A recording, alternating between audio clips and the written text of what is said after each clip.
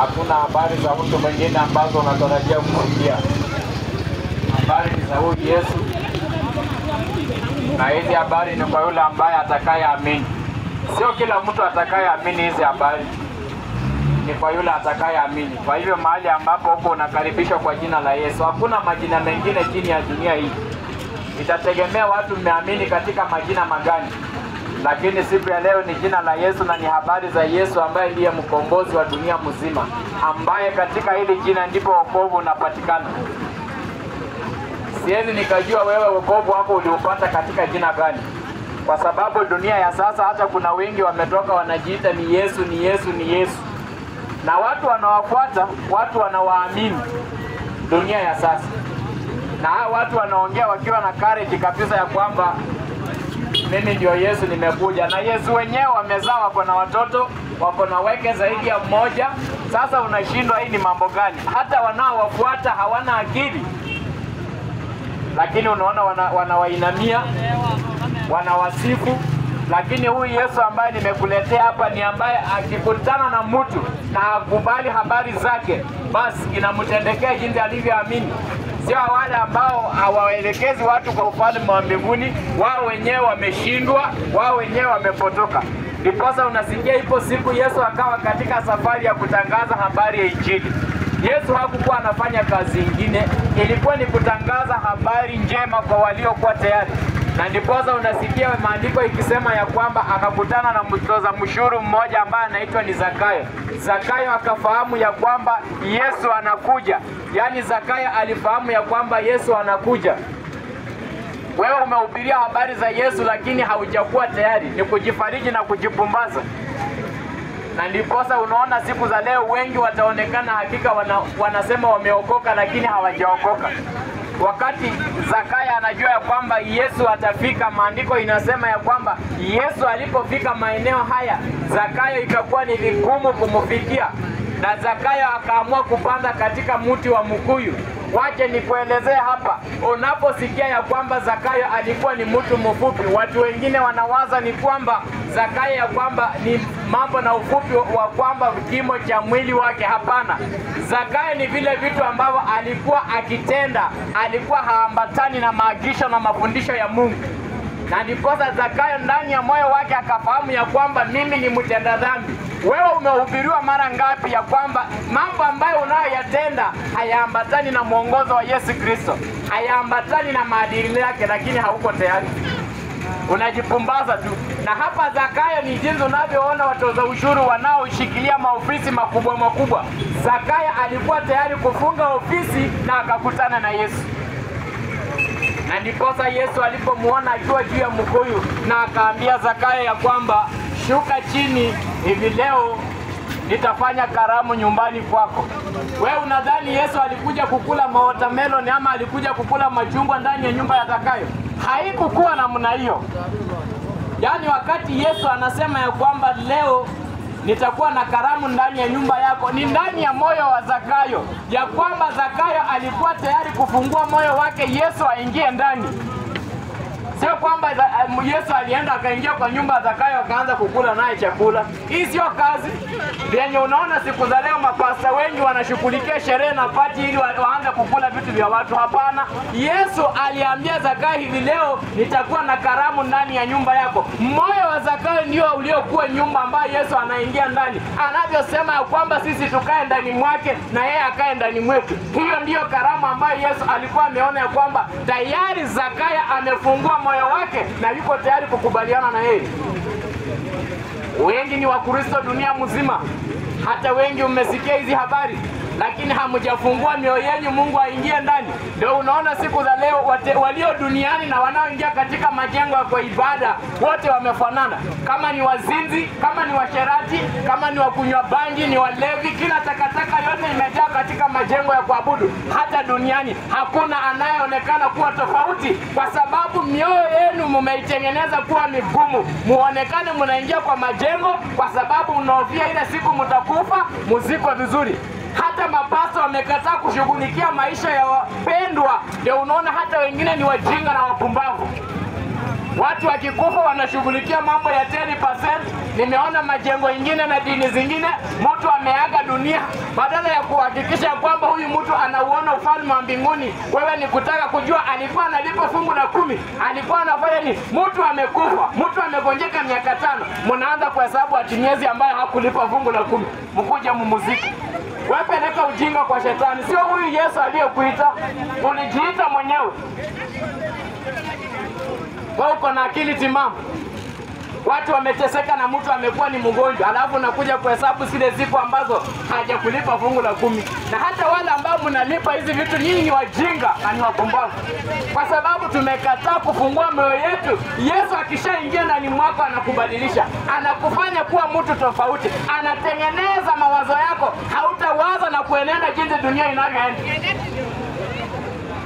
Lakini kama unaingia kwa jengo, haijalishi wewe ni wa Ijumaa, ni wa Jumamosi ama ni wa Jumapili, lakini haujamkubali Kristo aingie ndani mwako, kama ni uzinzi utaachana nayo, kama ni ushoga utaachana nayo, hivi vitu yote, kama ni ulevi unafaa kuacha, kama ni mnywabangi unafaa kuacha, kwa sababu tayari mkombozi ameingia ndani ya maisha yako. Lakini mbona Wakristo wengi ambao wamezagaa kila kona, majengo yamejaa kila kona, hawaokoki, hawamaanishi, hawabadiliki maisha yao?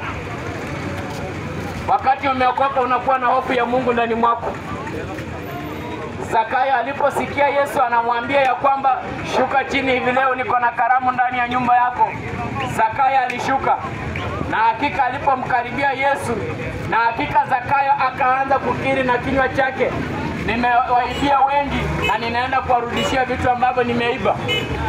Hivyo ndivyo mtu anafaa kwenda katika toba. Lakini sio hii mambo unaosikia mtu ametenda dhambi, badala ya mtu kutubu, mtu anaenda kwa kadirisha, anakiri dhambi kwa padri wake na father. Hii ni ujinga na upumbavu. Unaendaje kukiri dhambi kwa mwanadamu mwenzako ambaye ni muasi, ambaye anafaa kutubu? Ndio unaona watu wamekuja na mafundisho ambayo ilitokana ya kishetani, mafundisho ambayo haitokani na Mungu. Kila kona wakipita wanakuuliza ni kama umesomea. Wewe unaweza somea Mungu wewe? Mtu ambaye aliumba mbingu na nchi. Watu wamejaribu kutengeneza wanadamu, wameshindwa hata kuweka uhai ndani. Unabishana naye, unaweza msoma? Mawazo ya Mungu na akili zake hazichunguziki. Hata usome ufanye nini, hata ufanye nini hauwezi. Alafu watu wanaanza kujisifu, hapa niko na diploma, niko na degree, niko na masters kwa teolojia. Ya ushetani, hii sio ya mbingu. Hiyo ni ukora na ni ujanja. Badala ya kuhubiria watu injili ya mbinguni, ni kwanza kutuambia venye umepata mamasta na madigrii ya teolojia. Inasaidia nani? Hapa Yesu akati Zakayo amekutana naye, Zakayo akasema nimeibia watu. Jinsi unavyoona wakizunguka, wanakoni watu mnaibia watu mmeanzisha biashara na pesa za magendo, mliiba makampuni mkaangusha, na bado mnaendelea na mnasema mmeokoka.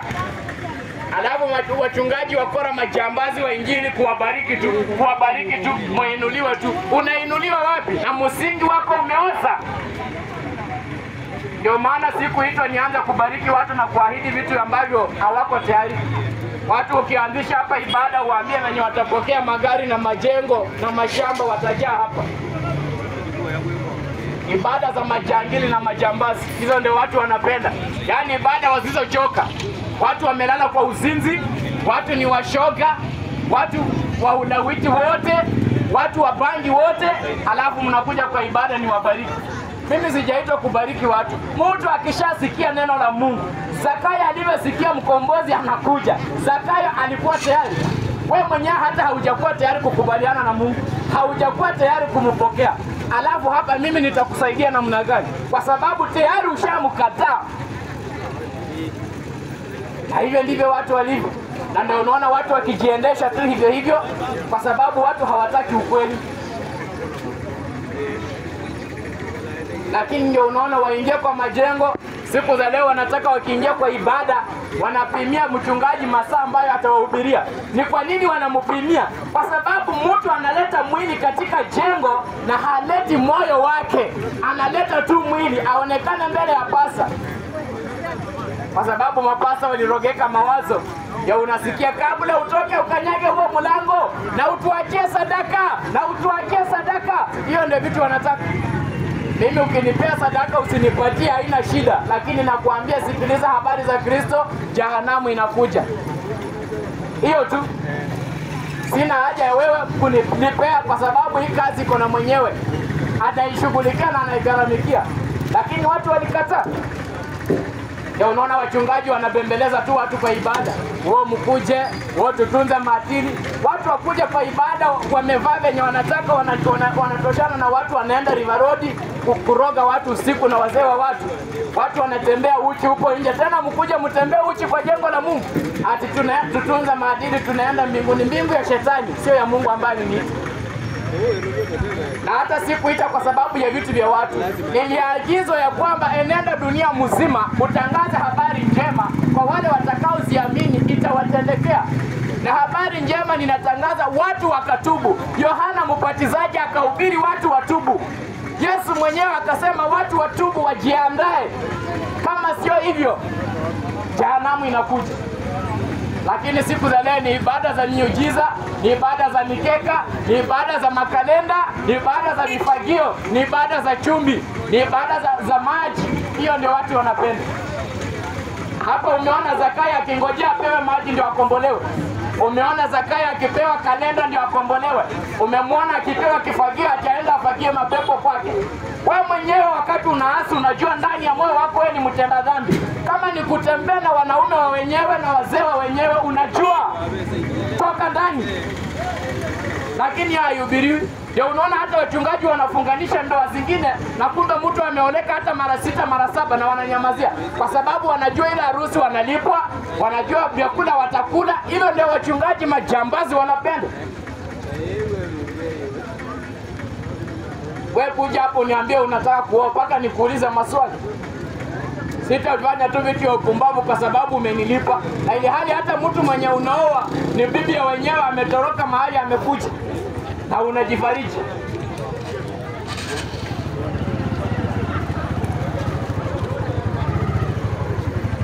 Na haya yote ndio unaona yanaendelea tu. Watu wanajipumbaza. Siku za leo watu kuasi hawana shida. Watu kutenda dhambi hawana hofu. Wacha siku za nyuma, hapo nyuma mtu akalitenda dhambi hata angelijificha. Watu wamelala kwa disco, wamelala kwa vilabu. Hao watu ndio utawakuta kwa ibada, wanaongoza ibada za siku za leo.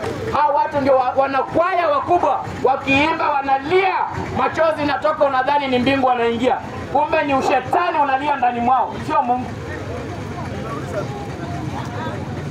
Alafu wakitoka hapo tumeona mkono wa Mungu, uwepo wa Bwana ulikuwepo. We seen the hand of God. The service was awesome. Kizungu ya upumbavu hii. Sasa hapo wakiongea inaonekana wamefika mahali pakubwa sana na ni ushetani wanaendeleza. Ukiingia kwa jengo kama hauambii utubu, hauambii uachane na dhambi, hiyo sio ibada. Kwa sababu hakuna kitu kingine. Wakati unamwamini Mungu na Mungu anaingia ndani mwako inakuwa ni sawa sawa. Zakayo amekubaliana na habari za Yesu. Zakayo akaanza kutubu mwenyewe. Sasa hapa tunahubiri mambo ya uzinzi na usherati, umekwama. Huyo mjinga. Wazee ambao wameoa, visichana vya siku ile venye viko vijinga kimewazo. Ati mwanaume mwenye ameoa ndo anajua kutunza bibi. Wewe ni mjinga sana. Endelea kujiroga mawazo. Unajifariji. Yaani unaona venye mtu anajifariji ndani ya dhambi. Sasa ndio unaenda ukipakua. Unataka wanaume ambao wameoa. Na huyo mwanaume wakati unaenda naye hata bibi yake ameshindwa kumtunza. Unadhani wewe ndio utatunza. Na hata wengine mmetaka muingie kwa ndoa mkwe mabibi za pili na za tatu. Mnajifariji. Ndio mtahangaika. Na wengine mmeamua hakuna ambaye mtawacha. Sasa mnaangusha wazee wa watu, mnaangusha mabibi za watu. Ikifika ni wakati wenyu kuoa, mnaanza kusema tutakata Mungu. Hata nikuambie, kama umezoea kupakua wazee wa wenyewe na wake za wenyewe, hata ile siku na wao wako atapakuliwa tu hivi. Ndio utaanza kusema nitaua mtu. Hivi leo tunakuambia utubu, Mungu akutengeneze, akupatie ndoa ambayo alikutarajia, ndoa njema takatifu, umekataa. Ni kujifariji, kujipumbaza tu. Hata wengine wanasema kizuri kula na wenzako. Tumeleta michezo katika mambo ya Mungu. lakini watu hawako tayari. Sasa Zakayo akaanza kutubu, akasema ya kwamba na nitarejesha vile vitu alivyokuwa amechukua vya wenyewe. Wewe tangia useme umeokoka, au ulikuwa mtu wa kutembea na wazee wa wenyewe, hiyo dhambi haujatubu, unajifariji tu, unakuja kwa kanisa alafu pasta akuombee ndoa yako ikuwe mzuri. Mzee wa wenyewe ndio umefungia kwa nyumba. Ndio nimekuambia, ukiona watu wanaingia kwa ibada wanaambia pasta, hii masaa inaenda, ibada inafaa kuisha haraka, kwa sababu anakumbuka kile kitu ambacho ameacha nyuma yake. Waenda waendeleza uzinzi, wengine wameamua vyama vya merry go round, wengine wameamua vyama vya matanga, wengine wameamua kukalia marusi, hata wanaweza kalia masaa 10, wengine wanataka waende vyama vya wanasiasa wawapatie pesa. Hivyo ndio wanataka. Alafu tunasema tumeokoka, wote tunaenda mbingu. Hii sio mbingu ambayo tunatarajia. Sasa wakati unasikia Yesu anasema ya kwamba na leo nitakuwa na karamu nyumbani mwako, wewe fungua moyo wako, kuwa tayari kumkaribisha huyu Yesu ndani ya maisha yako. Lakini watu wamekataa. Ndio unaona hizi ibada zitafanana, watu hawabadiliki. Mijengo ya kuabudu inajengwa zaidi kila kona, kila pembe, watu wanafunguliwa waingie. Hata watu siku za leo wanataka kuona lile jengo limejazwa zaidi watu wanataka huko. Kujaza majengo haimaanishi unaowaona ya kwamba wamemjua Kristo, hapana. Kama hautamkubali Kristo akubadilishe maisha, akutengeneze. Wakati unasikia Yesu anakutana na mwanamke Msamaria anaachana na uzinzi, anakubaliana na habari zake na anaanza kutangaza habari njema. Kama wewe ulikuwa ni msherati, ni mzinzi, ni shoga, na haujakubali kwamba habari ambazo unasema za Yesu, hautangazii watu hizi habari, bado haujaokoka. Wengine wakaenda wakajificha kwa majengo ya kuabudu, kwa sababu hii kazi wamesema inalipa. Ndio unaona wengine wameamua kuwa mapadri, wengine wameamua kuwa ni mafada, hizo vitu zote. Lakini walienda kujificha pale, lakini Mungu hakuwatenga kwa hiyo kazi. Walienda kujificha hapo kwa sababu ya mishahara. Wengi walisema hii kazi ni kazi ambayo haihitaji nguvu mingi, ni kazi ambayo inahitaji tu kuwa na akili, itakuwa ni mzuri. Sasa wamejificha pale, wamesema wamejitoa mbele za Mungu, hawataki kuoa, hawataki kufanya nini. Mungu amewatengeneza hivyo, lakini ni ukora. Mafadha wangapi wamelawiti vijana wadogo? Mafadha wangapi wanalala na masisters usiku na mchana? Mimba ngapi wameavya? Alafu tunataka tupumzane hapa tuseme ya kwamba tunaenda mbinguni. Haya yote tunayajua, lakini watu wamepumbaza, wamefumba macho. Usiku ikifika ni inaitwa ni shifting, toka kwenye huko kuja kwenye niko tutembeleane. Na hapa ulijifanya Mungu amekuita. Wewe unadhani Mungu akikuita venye Paulo alikuwa, habari za Paulo tunazielewa, kazi yenye Paulo amefanya tunaielewa. Hii yako hii ya giza hii, ambao mshahara wake ni mauti, sio uzima wa milele.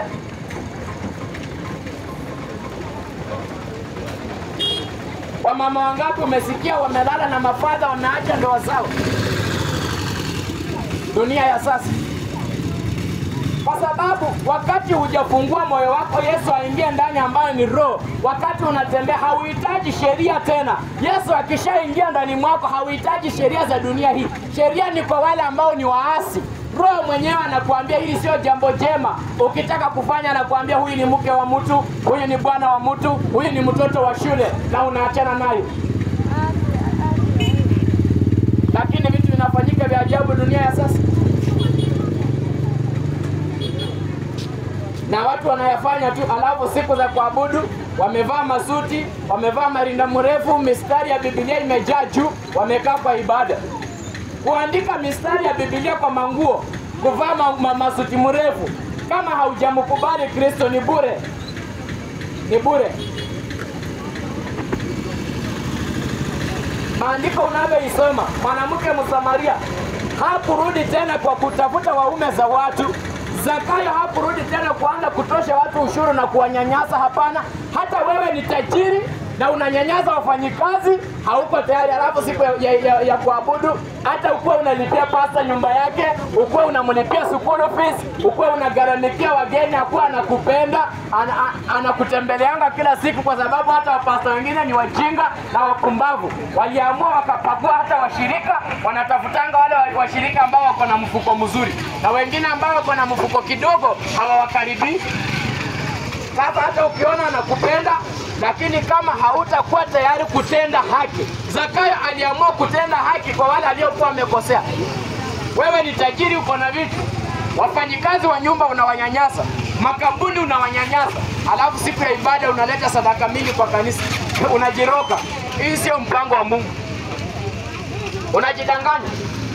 Mfanyikazi wako wa nyumba mwenyewe hata hawezi kukula na wewe chakula pamoja. Unatembeanga na ufunguo ya friji kwa mfuko.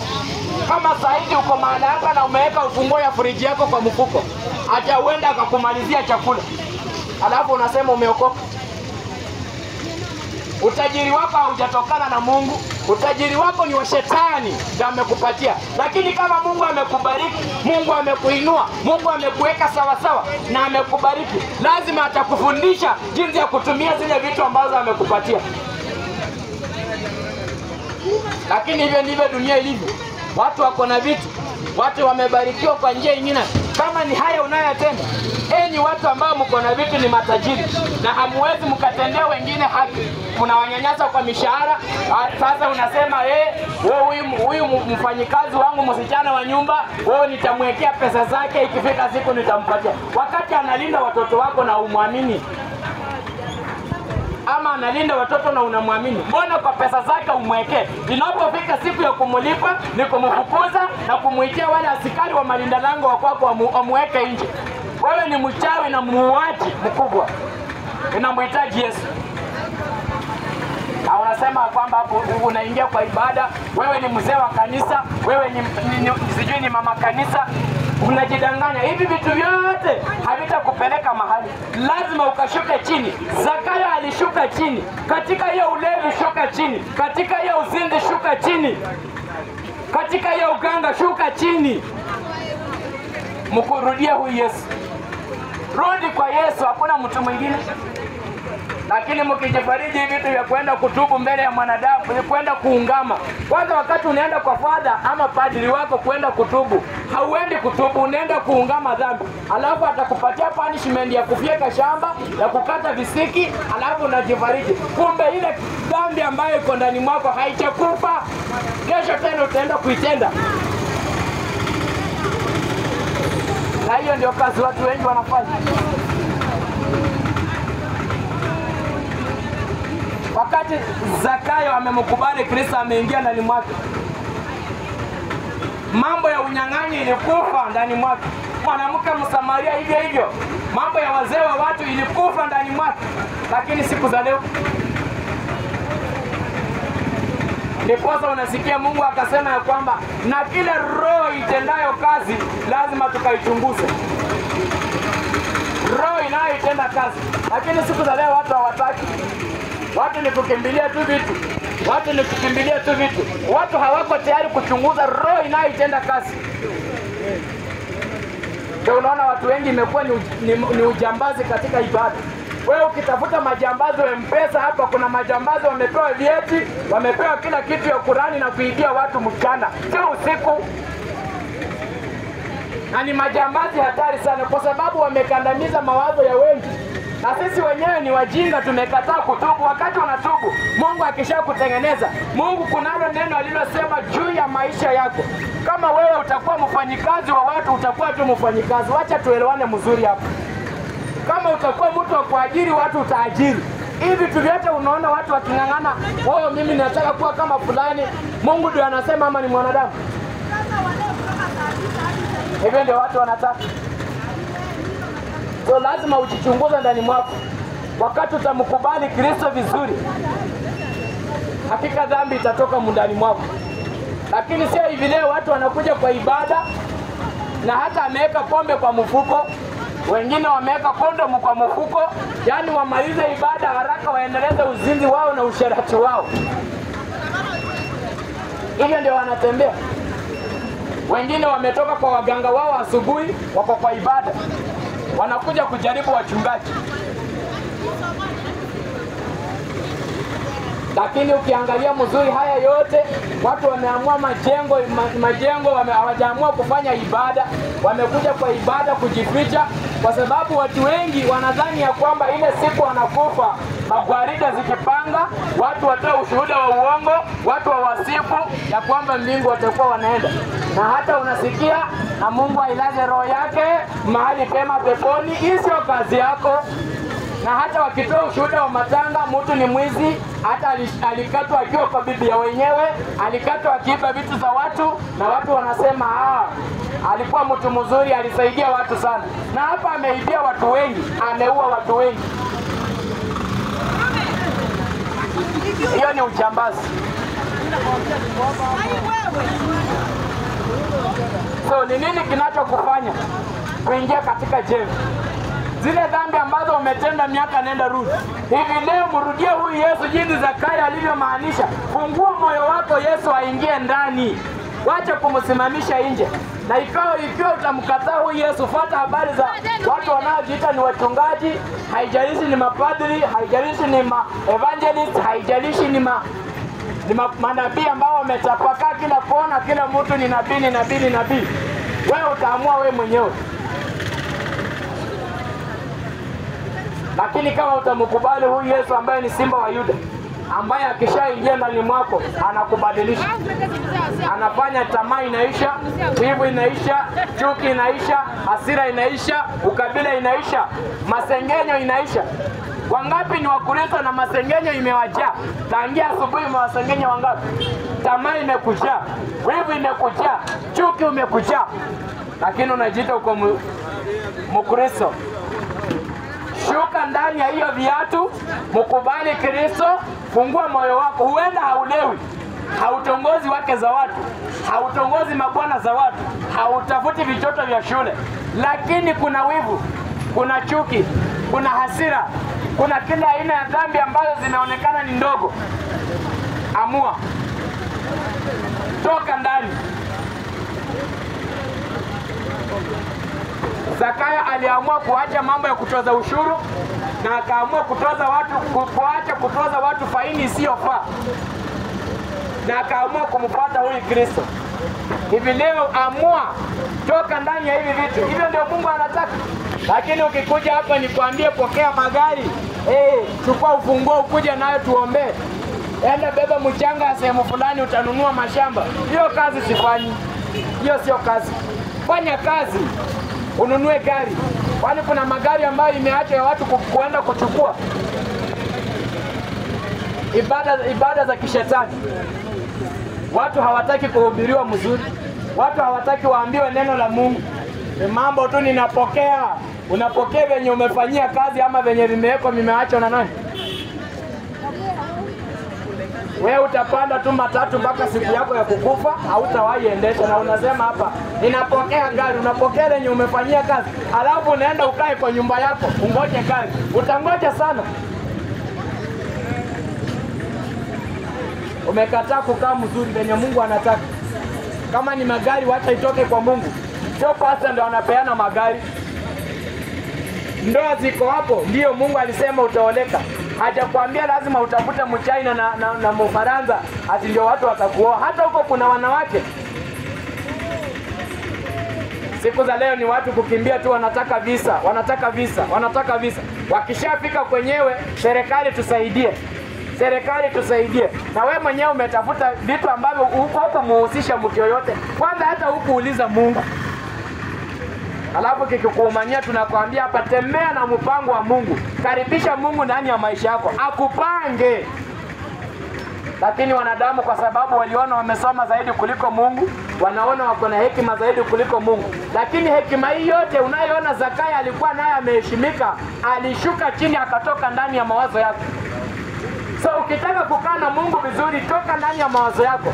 Hizo vyeti vyako vya hii dunia wachana navyo. Iwe ni vyeti vya masomo ya dunia hii, hata uko umefika mwisho, hata mpaka wamekuandikia hakuna masomo mbele yako, imefika kikomo, havitakusaidia. Muamini huyu Yesu na itakuwa ni vizuri. kwa ile machache ambayo umesikia. Wewe ni kugeuka, fungua moyo wako siku ya leo na uasi ukatoke ndani mwako, itakuwa ni vyema. Baba, tunakushukuru, tunasema ni asante kwa neema na ukuu wako, na kila nafsi ambayo imesikia habari zako kaitende mema, na hata ile ambayo imegairi pia ni mwanao, wacha mapenzi yako akatimie juu yako, na hakika dhambi ndio inayotutenganisha. Tukakuwe wepesi na tuondolee mioyo migumu, tukakuwe watu wa kutubu na kugeuka, ukatufanye jinsi kupendezayo. Tawala kila mmoja, na tunaomba tukiamini katika jina la Yesu Kristo. Amina.